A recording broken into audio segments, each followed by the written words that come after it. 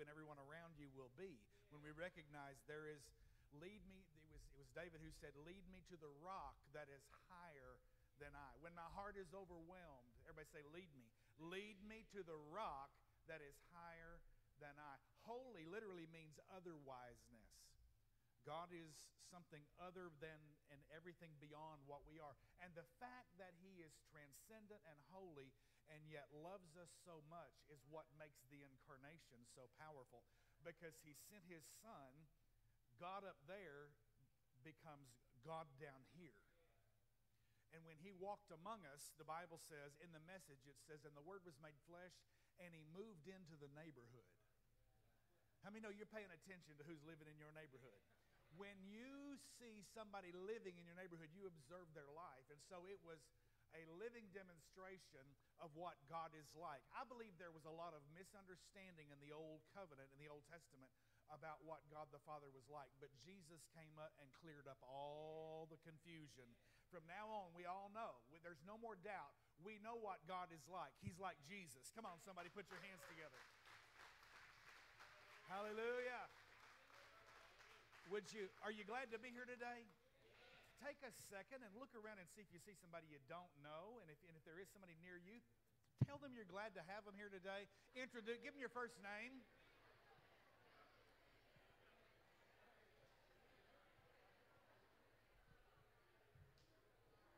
I'm going to leave you right there.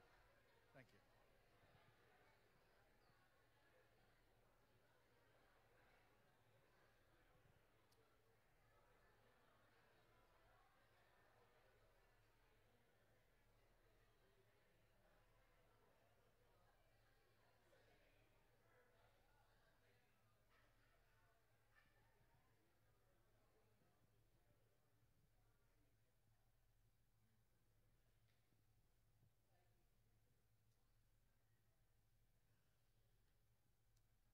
Psalm 22:3 says, but thou art holy, O Lord. King James says, who inhabitest the praises of Israel. And we understand from that God who is up there literally comes and abides when we begin to, with all of our hearts, lift up worship and praise to His name. When we worship God, we are saying, God, you are worthy. Same word, worship, worthy.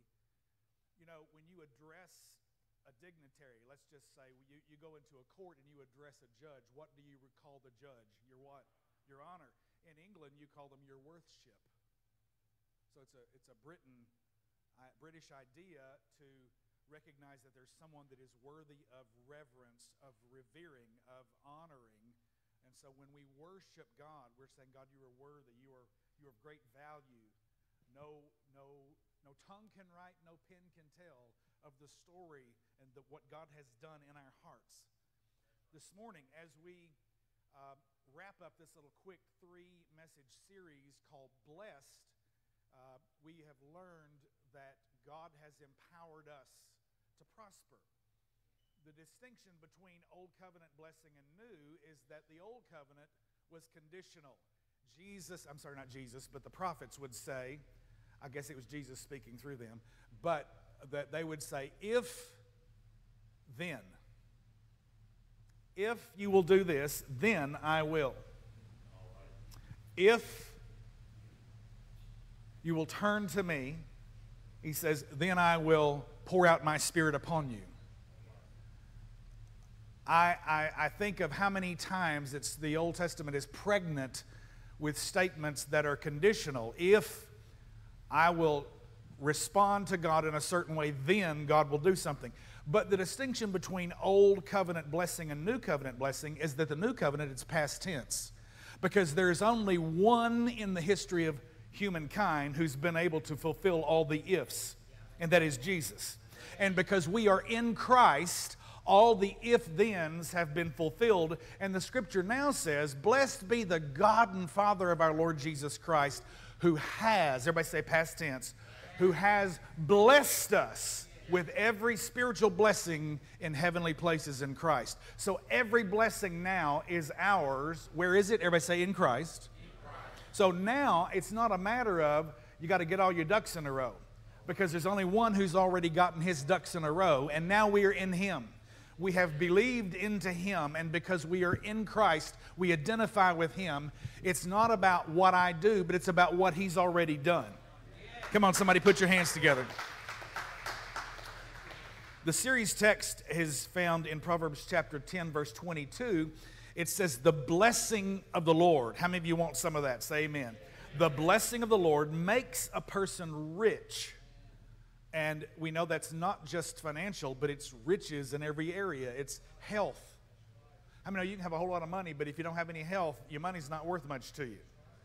You know what? You can have a lot of money, a lot of health, but if your home life and your house and your marriage is miserable, that no matter how many car garage you got, no matter how many boats and ski-doos and all that kind of stuff you have, if every time you go out it's a fuss, if every time you get in the kitchen it's just a knockdown drag out, how many of you know there's not much riches in that place? Riches is an all-encompassing idea of the peace of God in our hearts, the power of God in our spirits, the prosperity of God at our disposal, at our resources, where we are to use them for the advancement of His kingdom. Somebody say amen.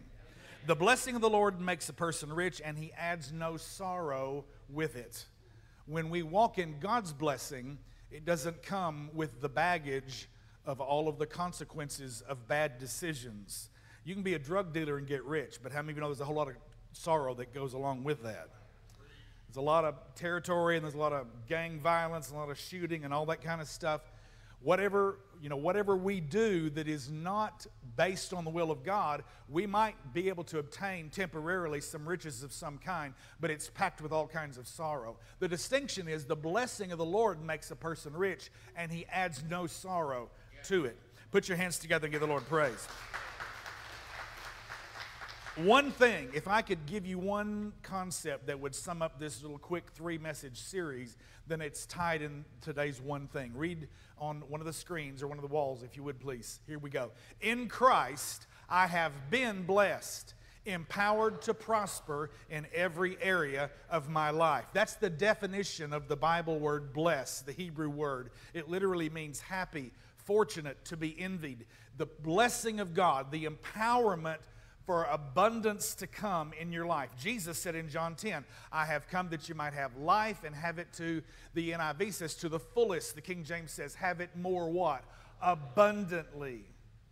Abundios. It's the idea of just overflowing with the goodness and the grace and the blessing of God. Once more, read it with me. In Christ, I have been blessed, empowered to prosper in every area of my life. Now, don't sit here with a religious, churchy mindset and exclude any area. Every area is every area. God wants to bless you, not just so you can have a home in heaven, and so that you can have peace with Him and your sin debt has been paid and the power of sin has been broken, but He wants to touch your relationships.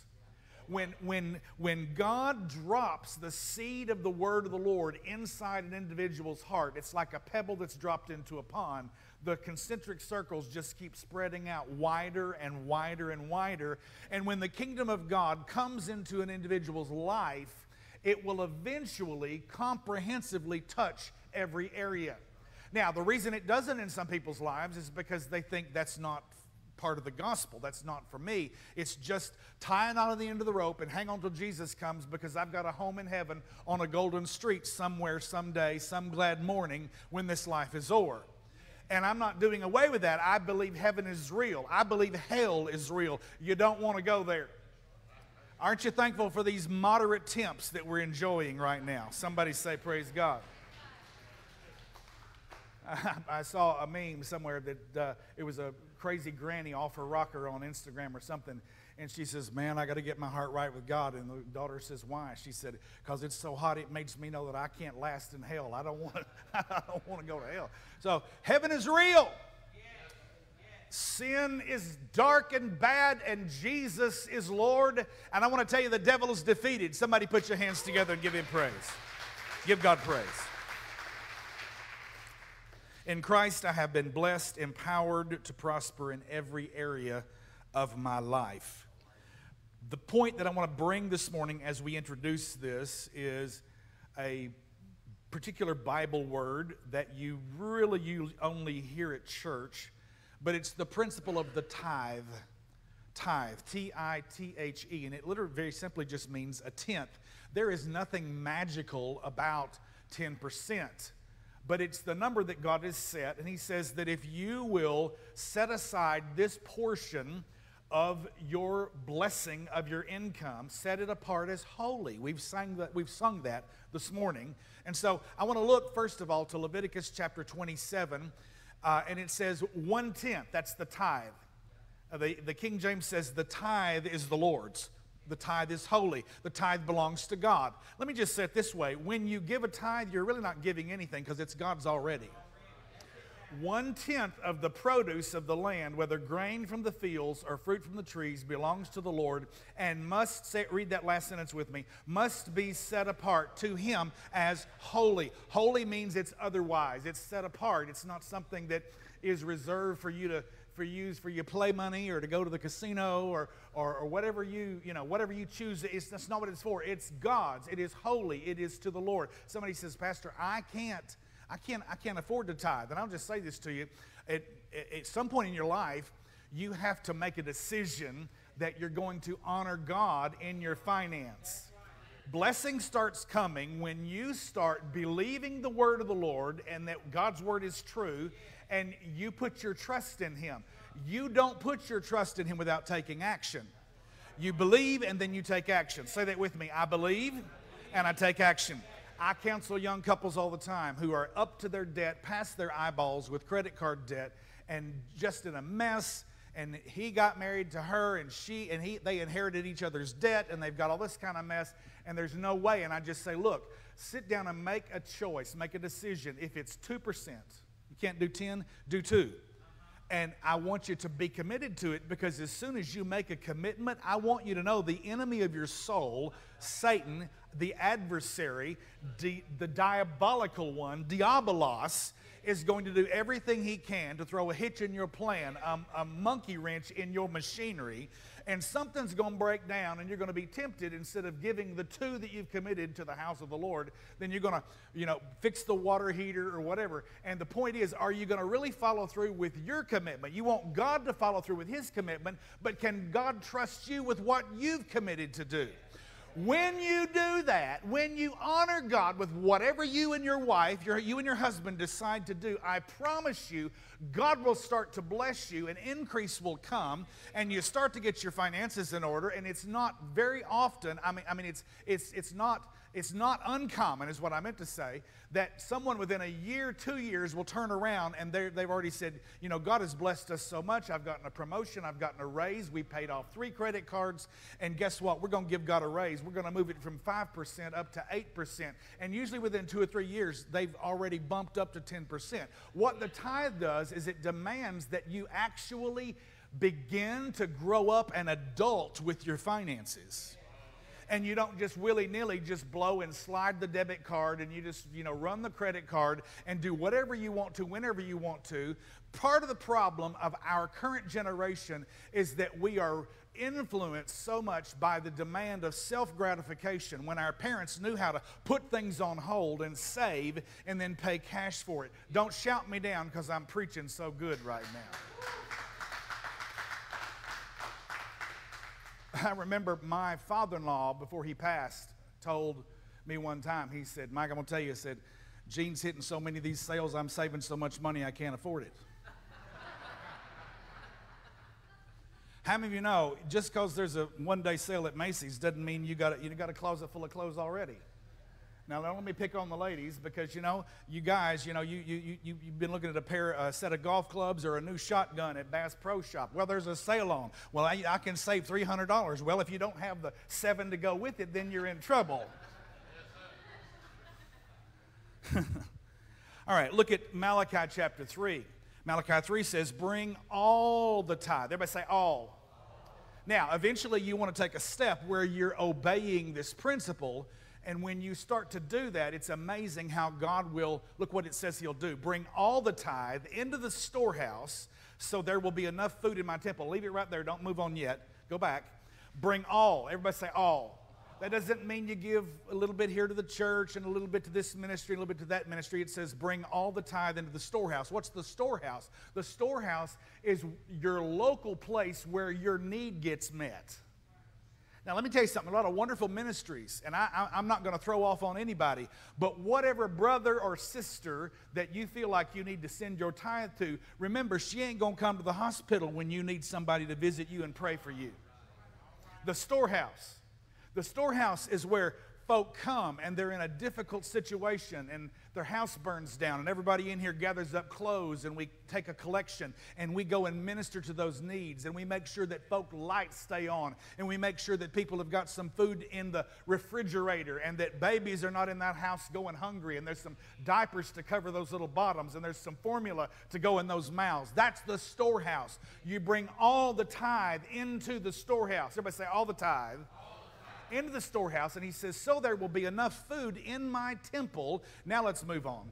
It says, if you do, says the Lord of heaven's armies, I will open the windows of heaven for you. I will pour out a blessing. Everybody say, so great. So great, you won't have enough room to take it in. Try it. This is one of two places in the Bible where God says, I dare you. Read the last sentence with me. Put me to the test. Now, that's the issue. Some of you have never put God to the test. Now, let me just say this to you. Don't write your tithe check this week and by Friday expect a $50,000 miracle. You got to sow some seed. You got to put some seed in the ground. You hadn't been given anything? You got to sow some seed. You got to sow some seed consistently. And I want you to remember this. There's not a seed you plant that you reap the fruit of that seed in the same season you planted in. You sow in one season, you reap in another. That's why the Bible says in Ecclesiastes 11, if we keep on casting our bread upon the water, it will come back to us on every wave. So you got to keep on casting. You got to keep on sowing. You got to keep on planting the seed. You got to keep on obeying the principle of God's word, the principle of the tithe. And this is what he says that I will do. He says, now notice this. When I'm walking with God and obeying this principle, and this was how I was taught growing up, we paid our tithes. We didn't give our tithes. How many of you relate to that? Come on, raise your hand. If you remember hearing folk talk about paying your tithe, because tithes belong to God. He says, your crops will be abundant, for I will guard them from insects and disease.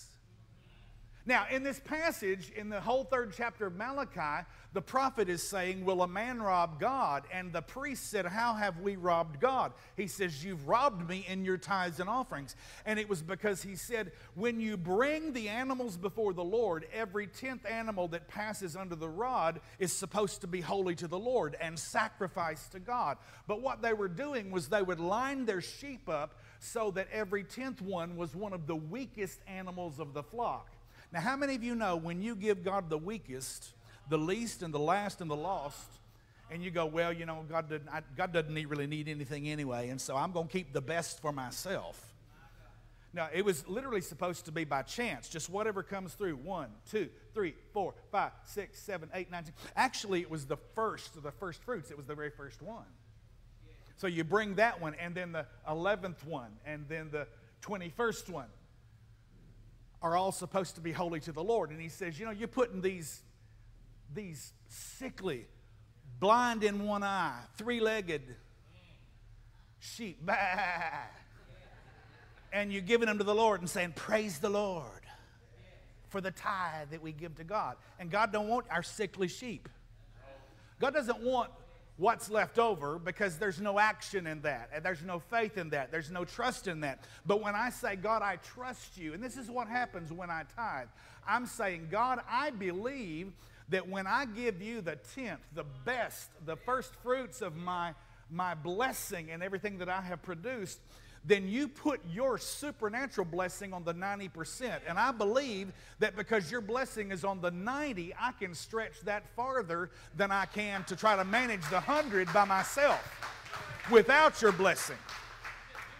And so this is the principle. He says, I will pour out a blessing so great you won't have room enough to take it in. Try it. Put me to the test. Your crops will be abundant, for I will guard them from insects and disease. Your grapes will not fail from the vine before they are ripe, says the Lord of heaven's armies. Put me to the test. God says, I dare you. I believe that tithing is what opens the windows of heaven. He says, if you will do this, I will open the windows of heaven and pour out upon you a blessing you've not even had room enough to receive. Now, somebody says, but the tithe was only under the law. And there are folk who claim to be New Testament Christians and who use this as an excuse to say, well, I don't have to give a tithe. I'm not obligated to God. And I'll be honest with you, there's some disagreement on this. But I want you to know that 400 years before the law was ever given, Abraham gave tithes to Melchizedek of the spoils of the battle that he had just been in. In the Garden of Eden, every tree was available to Adam and Eve, except there was one that was marked as holy to the Lord. It is the Lord's. Don't touch it. It's not yours. He didn't say don't touch it, but he said don't eat the fruit. He said this one is mine. That was the tree of the knowledge of good and evil. And throughout the whole Scripture, Jesus says to the Pharisees, he says, you know, you tithe on your mint and your anise and your cumin. I don't know if that's the way you say it, anise or anise. It is an herb. He said, you know, you're out here, you're splitting hairs, giving leaves off of a little plant, but yet I would rather that you would give the tithe of love and justice and mercy, he says. So Jesus is not doing away with the tithe and the old covenant as he brings in the new. He says, no more so, let it be a tithe from the heart, that we give the things that are true, the things that are necessary, love and forgiveness and the righteousness, the justice of God. Somebody say amen. In Christ I have been blessed, empowered to prosper in every area of my life. The Scripture calls us stewards. The principle of stewardship is that God has entrusted us with something for a season. It actually does not belong to me, but I am managing it for God. That's man's position on the earth. We are to steward the earth. We're to steward and manage the resources on this planet. Your children are not actually yours. They are the Lord's, but you have been given the charge to steward their lives, to build his and her soul, to guard them from the onslaught of all of the ideological demonism that is surrounding them, that sometimes you're allowing to be pumped into your own house over various means of media. And you know, we're not going to demonize the television or social media, but keep your finger on the pulse of what your attention your children are paying to. Let me just say this to you, just because you're an adult doesn't mean you should just let everything wash over you. Pay attention to what goes in your heart. Keep your heart with all diligence, for out of it are the issues of life. What goes in? Garbage in, what is the thing? Garbage out. You put in good things, then out of your mouth is going to flow good things, out of your heart. I want you to recognize in Matthew 25, Jesus gives the parable. It's a natural story with a spiritual lesson. He gives the parable of the talents. One man according to his abilities, the Scripture says. I'm not going to take time to read this extensive passage because it's Matthew 25, 14 through 30. But the Bible says there were three men as an owner left to go and travel to a far-off place, to a foreign country. And he gives three men according each to his own abilities. One 5 talents, one 2 talents, one 1 talent. Now, that's not singing and organizational skills and landscaping and painting and hunting. It's not those kinds of talents. This word in the Bible is a financial term. It is a weight of gold. A talent is a certain amount of money. And so one man was given 1 talent, one man was given 2, one man was given 5 talents. First of all, let me just help you understand that God is just, God is not fair.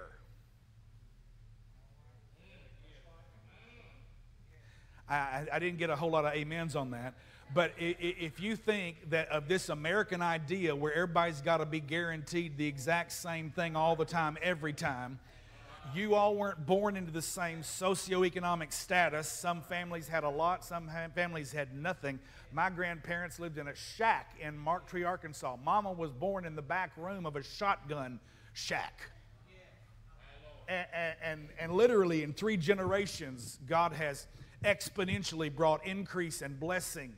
When my parents left and came to West Memphis so my dad would work for Crittenden Implement Company. He became a John Deere tractor mechanic for $52 a week in 1951 when they left Truman, Arkansas, and moved here. And my granny in Mark Tree thought that they were moving to the other side of the nation because it was 31 miles. Oh, I'll never see you again. And we were over there every Sunday after church.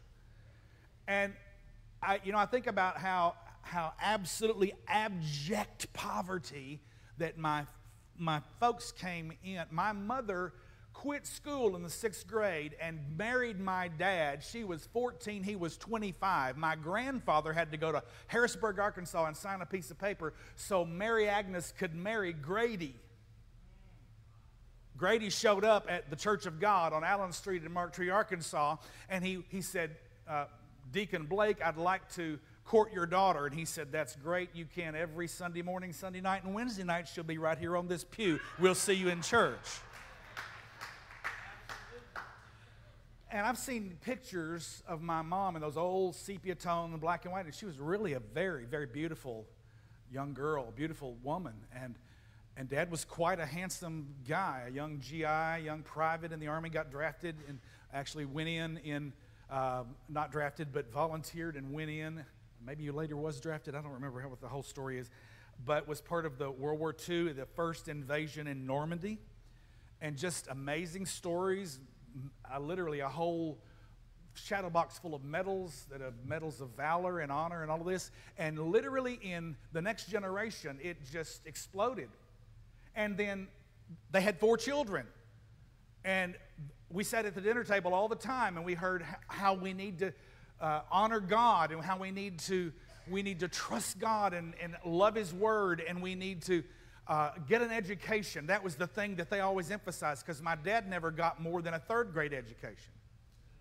Literally, born one of 12 children in Savannah, Tennessee, and he was born in 1914, so he was of age when the Great Depression was going on, and they lost their family 160-acre farm and moved to Taronza, Arkansas, and sharecropped on the Norcross plantation. Some of you are familiar with some of these old names, especially some of the older saints here in the house.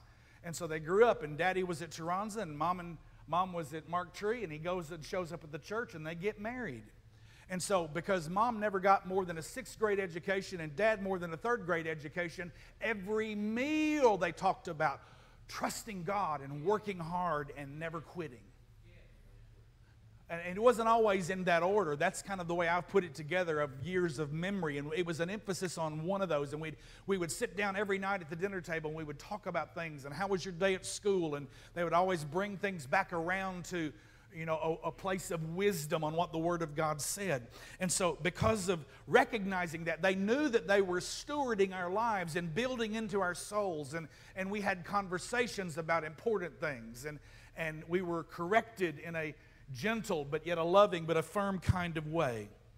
All of these stewards who were given 5 and 2 and 1 talent, they did different things with them. And the reason I talk to you for a moment about my own family is because each generation has exponentially exploded beyond the last one.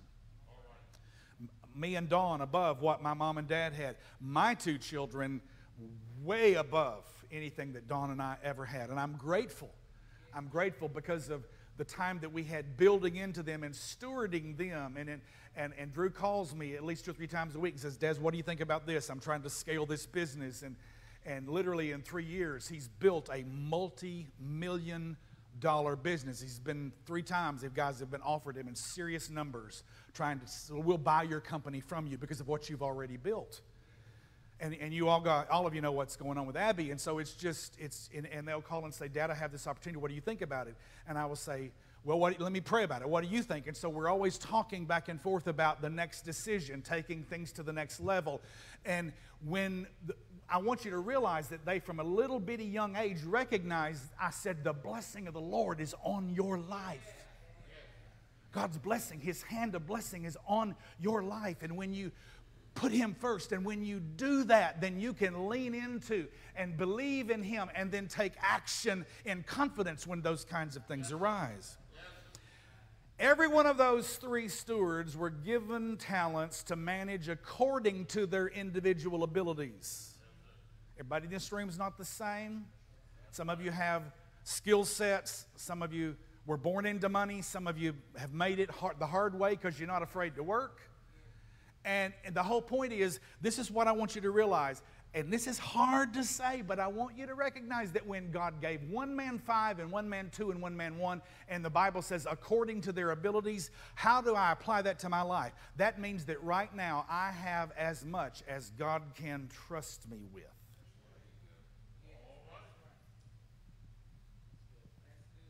Am I being faithful with what I have been given? Some of you would really like to get a new car, but you're not cleaning the one you got. It's kind of quiet in here. Some of you want a new and a bigger house, but I mean, it's falling down where you live right now. You slap a fresh coat of paint on it, fix that piece of trim.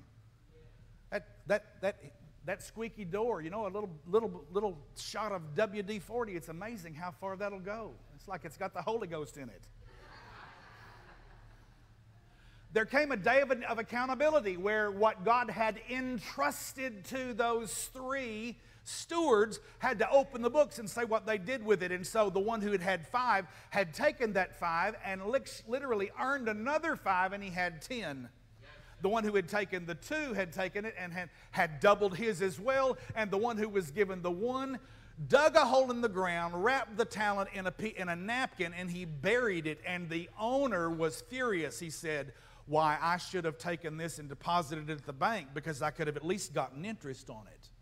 There's a risk.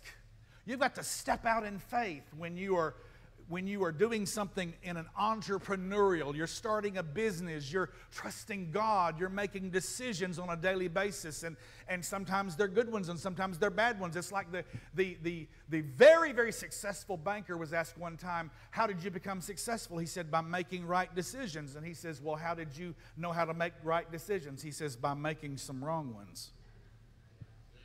Failure is a part of the process. Do not, because you miss it one time, beat yourself up and quit. Everybody say, trust God, work hard, never quit. Because listen, if you don't quit, it's not a failure because you got a lesson out of it. If at first you don't succeed, what did Benjamin Franklin tell us? If at first you don't succeed, that's the secular way of saying that what you reap is based on what you've sown. What you sow is what you reap, okay? So this is a day of accountability. And the Bible says if we are faithful in the little things, that He will make us a ruler over what? Much. Okay? So be faithful with what you've got. I remember when my son was probably 8, 9 years old, and he wanted a leather basketball because some of his friends had a leather basketball. And I said, well, hey, that's great. Where's the rubber one that we bought at Walmart? It's outside in the yard getting rained on. I said, I tell you what, you show me you can take care of that one, then I'll spend 50, 60, whatever, 70 bucks, whatever it was for a good leather basketball back then. And so the whole point is, how can I expect God to make me ruler over more when I've not been faithful with what's in my hand right now? Come on, somebody. Are you getting anything out of this? In Christ, I have been blessed, empowered to prosper in every area of my life. Now, the issue is that when we come to Christ, many times we're so excited at first because every prayer we pray gets answered. Anybody remember those days when you first met the Lord, you first were saved, you water baptized, you filled with the Holy Spirit, and man, you're praying prayers, and it's just like every time you turn around, it's blowing you away. And it seems like then something happened, and you thought that you had grown distant from God, and that's not really the case. It's this: God is growing you up. Every day is not God raining manna down on your lawn. If you keep living like that, you're living in a wilderness mentality when God's desire was to use the wilderness as a school to prepare a generation to go and inherit the great things of God in a land that they could call their own, in a land described as flowing with milk and honey, a land with copper in the hills. And that was foreign to them because you got to mine that copper. You got to go dig it out of those hills. They were used to every morning getting up and walking out there, and their Egg McMuffin was laying on the lawn. Their McDLT or whatever it was. They got this stuff called manna. You know what? We have misinterpreted. Manna does not mean bread. Manna is a question in the Hebrew. Literally, it's, what is it? It's an awestruck look of what in the world is going on. Every morning they went out there, manna. God provided. God dumped it on them. I remember when Drew was a little boy and he loved sweet tea because he was raised in my house. And we would fix the glass and put it on the table so that he would have it along with his meal. And then he got to be a little bit older. We said, you know, you can fix your own. Just push the button, the ice comes out, and just pour it out of the thing, out of the container, out of the carafe or whatever it is. And then there came a time when we said, look, you're a teenager. You got to realize that you don't just open that refrigerator door and tea appears. Somebody has to make that tea. This is how you make tea, son. And so in various stages of his life, it was handed to him by somebody else. He learned how to get the glass and pour it in there. Then he learned that somebody had prepared it, and he learned how to make some tea. And then he learned somebody had to go to the store and buy the tea. They had to work a job. And so there are levels of understanding that God takes us through. And it's not always every day of my life looking out on the lawn and the day's needs are poured out there for me. The scripture says in Joshua chapter 5, verse 12, listen. No manna appeared on the day they first ate from the crops of the land, and it was never seen again. Everybody say, no manna. It says, so from that time on, the Israelites ate from the crops. Everybody say crops. Ate from the crops of Canaan. Now, if there's a crop, guess what that means? Come on, put it up there. That's your cue. Click. There you go. If there's a crop, what does that mean? Somebody planted some seeds. Somebody got some seeds. They didn't eat up all their seeds. What was the lesson last week? And that is that God provides seed for the farmer and bread for the hungry. And we learned, don't eat all your seed. Get some seed and save it to put in the ground. Set aside a portion. Pastor, I can't do 10 like I told you. Do 2, decide 5, decide 7, whatever. But trust God and then follow through with your commitment. And then God starts to pour out blessing, and then you're able to bring increase. And I had somebody tell me one time, Pastor, I've got a raise. I'm going to give God a raise. I said, that sounds like a great idea. Well, Pastor, you're just teaching this because you need to pay the building payment. You need to raise some funds. Yeah, honest to God, I'm going to tell you the slap truth. Yes, it costs some money to advance the kingdom of God. We don't come in here and turn the lights on for free. All the stuff that we do.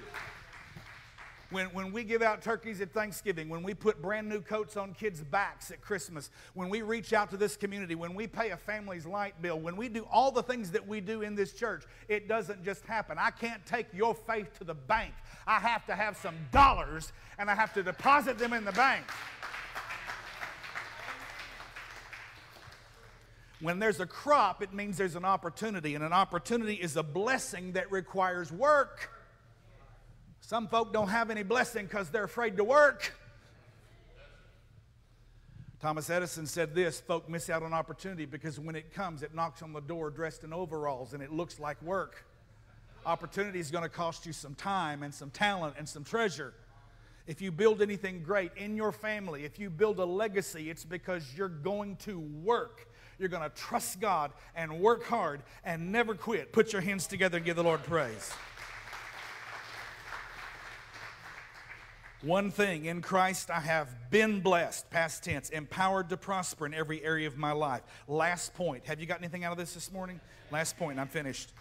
Nothing reveals my heart like my money. Nothing reveals my heart like my money. Money is not the root of all evil. The love of it is, and you don't have to have any of it to love it. You can be, as my granddaddy used to say, poor as Job's turkey. Now, I think that's probably pretty poor. You can be poor as Job's turkey and not have any money, but have the love of it. It's interesting, when you study Old Testament gematria, it's where there is a number ascribed to every one of the Hebrew letters. In the Greek, it's the same. When you look at the word wealth and you add up, like A is 1 and B is 2 and C is 3 and D is 4, you add up the numerical value of wealth, it adds up to be 666. Now everybody's really interested now. Ooh, that's the mark of the beast. Oh, ooh. The money that's in your pocket can have a beast mark on it, or it can have the mark of Christ on it. And it all depends on how you handle your money. Interestingly enough, there's another word that we revere that also adds up to be 666, and that's the word tradition. When you worship your traditions, Jesus said, your traditions make the word of God of no effect. And I want you to recognize that traditionalism is the dead faith of the living. But godly tradition is the living faith of the dead. There are good traditions. Come on. Now, there's good wealth. Just because wealth is dangerous doesn't mean that we just push it all aside and go, oh, well, I'm just going to be poor to the glory of God. That was the attitude in the church that my folks were raised in. They used to say, Lord, we'll keep him poor if you'll keep him humble. Talking about the preacher. That's what they'd say. We'll keep him poor if you'll keep him humble. Keep him full of the Holy Spirit. We'll make sure he's poor, Lord, because they thought that riches were a curse. And that mindset totally eliminated the possibility of a whole generation of people walking in greater blessing because what they believed about money. Now, I want you to see, cars are dangerous. But you all still drove here in one this morning, didn't you? Because when you obey laws and you are careful, when you do the right thing, you can use something that has power that is dangerous when you use it improperly, but it can bless you when you use it the right way. Come on, somebody. Same with wealth. Same with wealth. God wants to bless you. He wants to make you a channel, a funnel, where greater resources can flow through you. But if you're a closed-hand, stingy giver and not an open-handed, generous-hearted person, then we have a tendency to become our own Dead Sea. It just all sort of piles up and we hang on to it and there's no flow. And life can't live in that. I've been to the Dead Sea in Israel. I have floated in it. Your big backside floated? Yes, sir. It's crazy because the salt content is so high. And it's the coolest thing. There's no sinking. You just float. And I want you to know God doesn't want us to be a Dead Sea. He wants to be a river that's flowing, that has life in it. It's a stream. There are trees that are growing with fruit on them, and their leaves don't wither, and they bear fruit in due season. And whatever they do prospers. That's the blessed man. That's the blessed woman. Somebody say, that's me. Luke 12:34 says, where your treasure is, there will your heart be also. Now notice it didn't say where your heart is, there's where your money is. I want you to know that you can get a real good indication of where your heart is by just looking at your checkbook and seeing what you spend your money on. And you know, I'm not throwing off on anybody. There's nothing wrong with golf clubs and shotguns and hunting clubs and boats and lake trips and travel and all that. I think all those are wonderful things to enjoy, so long as we have a sense of priority of how God has called us to set apart what is holy to Him first. Come on, somebody. You know, the one thing that Jesus said you cannot serve God and, what was it? God and mammon. He didn't say you can't serve God and power. Would to God Washington understood that, even the religious right folk, because there's a power grab. He didn't say you can't serve God and sex. These things are obvious. He said you cannot serve God and mammon. Why did he say you can't serve God and mammon? Because the deceitfulness of wealth. It will lure you. It will con you. It will make you think that you can. and the love of it begins to wrap its tentacles around us. You cannot serve God and mammon. And let me tell you what giving generously does. It breaks the bondage of materialism in our 21st century off of me as a believer, where I say, God, I put you first, and I will be generous, knowing that you've given me everything I do have, and as you multiply it and bless it, you will give me more so I can be a blessing to somebody else. Put your hands together and give the Lord praise. I'm finished. What are you doing with your time? What are you doing with your money? Those are the two things.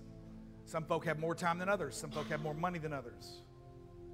And it's not about fairness. It's about justice. It's about according to our abilities. What are we doing with what we've got?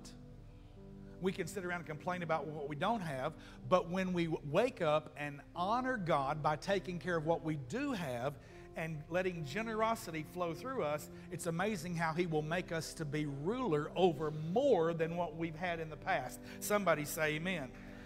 Dr. Billy Graham said this. He said, you want to show me your heart as a Christian, show me your calendar and your checkbook. What are you doing with your time? What are you doing with your money? Because that's a real indicator. Are you showing up at the house of God and worshiping with an right attitude and serving in some capacity?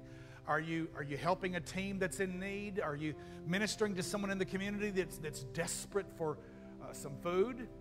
I know there's all kind of homeless folk all around. I don't give to every one of them, but I have learned to listen to the still small voice of the Spirit and say, help this one.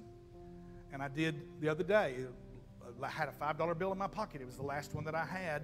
And a lady came up literally with children. And you know what? She may have been kind of me, but that's between her and God. And I said, here, take this. Here's a $5. That's just $5. It's nothing. I'm not trying to put any praise on me. I'm just saying that there was a time that I wouldn't do that because I was so hard right in my politics that I always, Paul says, if you don't work, you don't eat. Well, some folk ain't working because they can't find a job. Jobs to be had. Some folk are not working because they ain't looking for a job. I understand that. But every situation's not the same. And when you start judging somebody thinking they're all the same, you are walking in a spirit of prejudice. You're prejudging them and don't know their story. Everybody around you in this room has got a story. Somebody in this room is hurting. We need to reach out and love the people that are around us, and the folk that come in that are new. Some of them have come from such church hurts. Some of them have come from such brokenness because of a bad experience and a set of circumstances, some over which they may have had some control and some which they didn't. And people can be nasty. And church people, my God help me, can be mean. Help us, Lord, be filled with the love of the Holy Spirit in this place. So that we can actually live out what they taught us to sing in Sunday school in our 5-year-old class. Red and yellow, black and white, all are precious in His sight. Put your hands together and give the Lord praise. Help us, Lord. Stand to your feet with me this morning, if you would, please. In Christ, I have been blessed, empowered to prosper in every area of my life. Heads bowed, eyes closed, lights are down, nobody's looking around.